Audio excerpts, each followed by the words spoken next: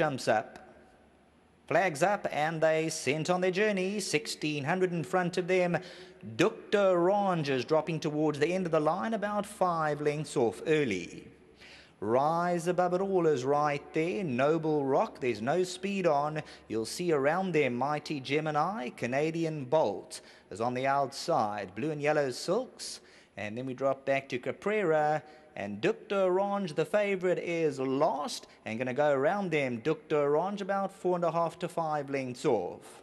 Settling into stride, and it's Rise Above It All. Uncontested lead, has a soft lead, there's no pace on, and Rise Above It All picks it up 1.25 lengths. Mighty Gemini, the red headgear, is second. Noble Rock, scraping paint in third. Canadian Bolt is fourth on the outer. Then we drop 1.5 lengths. Caprera at the rail, and DUC D'ORANGE and Anton Marcus spot them falling start. Coming to the 600 zone, Rise Above It All had things his own way. Warren Kennedy now says, catch me if you can, and Rise Above It All gives a beautiful kick at the 400, gets to the rail, and Rise Above It All opened up by 3. Caprera goes to the inside. Canadian Bolt's down the centre.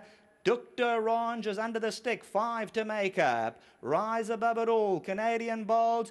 DUC D'ORANGE is now starting to warm up, and Anton Marcus explodes into action. DUC D'ORANGE. Caprera goes with on the inside. Caprera, DUC D'ORANGE. Maybe DUC D'ORANGE from Caprera. Canadian Bolt and Rise Above It All.